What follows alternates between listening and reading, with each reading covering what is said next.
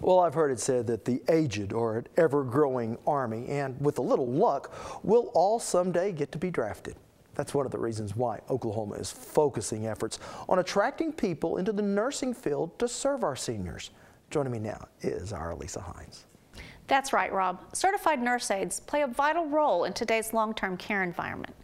But nationwide, there's a shortage of CNA workers. In Oklahoma, there is a statewide initiative to utilize funds from the Oklahoma Healthcare Authority to introduce future workers into the industry, while also providing better care for residents. At the Stroud Healthcare Center, quality care is a requirement. And Central Tech's Judy Pierce says her certified nursing assistant students learn just how much. The CNA training is important because our geriatrics that live in our long-term care facilities deserve quality care, respect, and for us to train our students the way that we would want to be treated in a nursing home and our family members. Because everybody here is somebody's mom or dad, brother, sister, son, daughter. It's all about excellent hands-on care, quality care. And according to Director of Nursing, Vicki Kime, the certified nursing assistants play an important role. They provide care that the nurse cannot provide. The nurse just does not have enough time during the day to do all the duties. And the CNA gets to be their confidant, their friend. They provide them, you know, with someone that they can talk to during the day and someone that they can tell their problems to, and it becomes someone that they can listen to. They almost become some type of a family member to them, like an extension of their family, and they can come to the nurse, whereas the resident may not feel comfortable telling the nurse something. They can tell the nurse and they can become their voice and let them know what they need. It's dedicated work and something CNA student Emma Torres says is a dream of hers. I just love it. Yeah, it changed my life. I just love to help people. Barbara Burden is a CNA instructor at Central Tech and says that love of helping people is critical. They have to have heart. They have to know that they want to do this. They have to have the care and the feeling to take care of the elderly people. If you don't have that, you don't belong in this field. For Ashley Howard, it's all about moving up the CNA career ladder.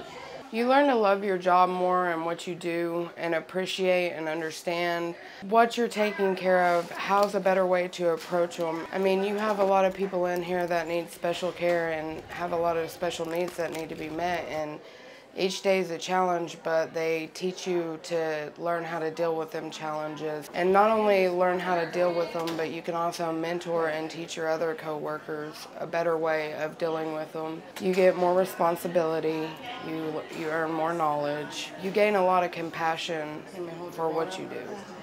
Hello, John. And Ashley's sister Erica is using her CNA certification as a stepping stone in the nursing world. I've been through the CNA program, the CNA 2.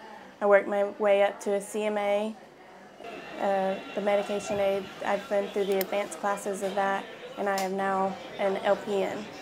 All beginning with just a 3-week course in a program that is a win-win situation for nursing homes.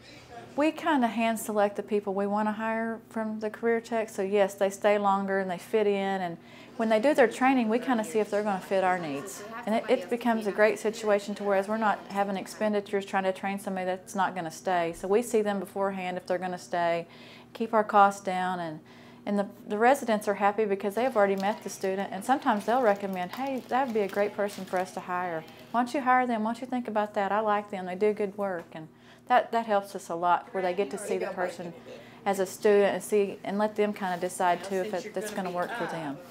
I have your medicine. And puts them on the path. How are you this morning? To a future doing what they love trouble this morning by helping people.